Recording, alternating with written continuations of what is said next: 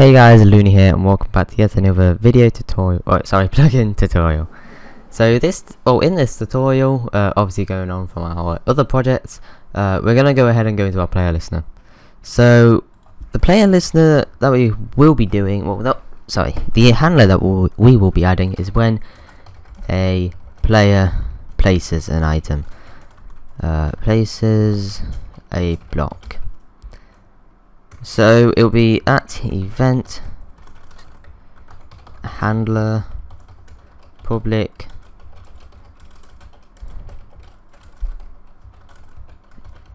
void on p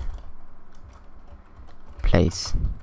So for me that means on player place. I should really do on block place, in fact, coming to think of it. So on block place, so it'll be place event. So let's go ahead and find block place event and then quickly Bukkit to open it. Already imported block player event.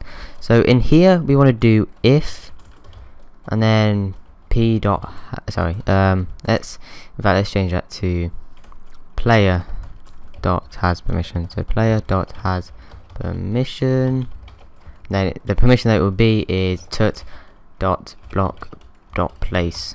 So if they have that permission, let's just go ahead and do player p equals e dot get player and change that to p. So let's go ahead and delete that. My keyboard messed up again. So if p dot has permission, tut dot block dot place, then e dot, in fact we don't really want to do anything there, so let's set cancelled false. That should set the cancel, set the place cancel, block cancel to false. It's not really needed, that little thing there, but if you want it, you can obviously put it in. And my keyboard's messed up again. So let's also add another permission. So tut dot block dot place. And one thing that I also forgot to do is we need to add an exclamation mark at the beginning. So if we go ahead and do a exclamation mark, which basically does the opposite, so if the player does not have permission, then e dot set cancelled as true. Then we're gonna go ahead and do this part is kind of like up to you. If you want to send the player a message, do p dot send message and then the message that you want to send them, or not. I'm not going to go ahead and send one because it's kind of annoying and you shouldn't really have one for your hub. So if I go ahead and do export, because we're not going to do export yet. We're going to do the / when player breaks a block. So at event handler public void on block break event e. So then again player p equals e dot get player, and then if p dot has permission, tut dot block dot break, then we wanted to do e dot set cancelled false, and then in here else if and then exclamation mark p dot has.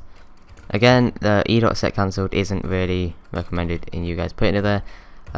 It's not really needed to put it there, but either way it should work. Yeah, it should work anyway. So e dot set cancelled. It's not e dot set. It's not e dot block. It's not e dot break cancelled. It's set.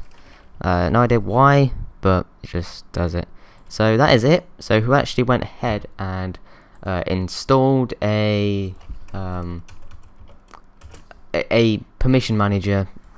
So if I quickly go ahead and let's say I want Group Manager because I always use Group Manager. So Essentials. In fact, I'll go ahead and download that, and I'll be back in a second. Alright guys, so I got it installed. I can't remember if I actually exported our project, so I'm going to go ahead and do it again. Next, blah blah blah. Finish. Yes. So if I go ahead and do launch, I'm not going to load up Minecraft yet, so go into plugins. I'm going to wait for Essentials Group Manager to load. There we go. So Group Manager, world, groups. So the group that I'm going to go ahead and add the permissions to would be builder. So let's put tut.block.place and tut.block.break. So that's that. Save, man, load, because that's the command to reload it. So let me just load up Minecraft now. Go into the server. Got that lovely message. So if I try to break a block, I don't have permission. If I gave myself something, and just to prove you guys, I can't break. There you go. I can't break. So if I actually give myself, so give ngx the 64, and then if I try to place, you can see it's not allowing me to place because I don't have permission over it, and it's actually going back into here.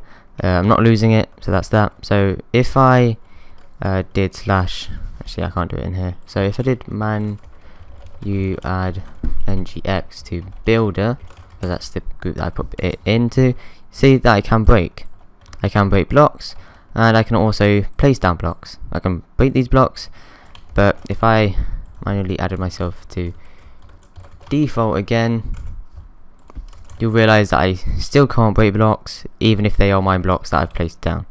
So guys, that is this permission and basically block manipulation tutorial. It's pretty simple guys, and it's really good, but if you didn't want anyone to break or place down blocks anyway, don't do the else if player.has permission. Don't do it if they have permission or not, just do e.set cancelled on both of the event handlers and it will work. So then no one can place or break unless if you disable the plugin, which Plugman is actually a very good plugin for that type of stuff. So guys, I hope you enjoyed the video. If you have, please leave a rating, as it really does help me out, and if you have any troubles, don't forget to tweet them at me. Don't comment them in the comment section below. You could comment saying that that you guys have a problem or not, as that will help out quite a lot. But yeah guys, that is it from me, and I hope I see you next time. See you guys.